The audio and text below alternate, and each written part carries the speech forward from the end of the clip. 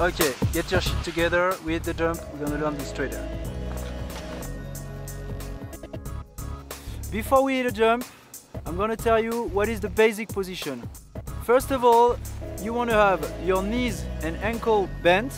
Your feet will be in line with your hips.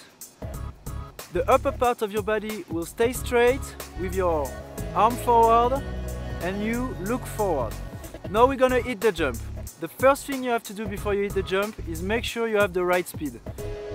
When you arrive on the kicker, bend your knees and you will slowly push vertically. Your extension has to start in the jump and end when you're in the air. Once you're in the air, you will try to stay still. The upper part of your body is straight and you will slowly bend your knees. Keep your arm forward, look forward and aim for the landing. When you land, the more flexible you are, the better you're gonna absorb the shock.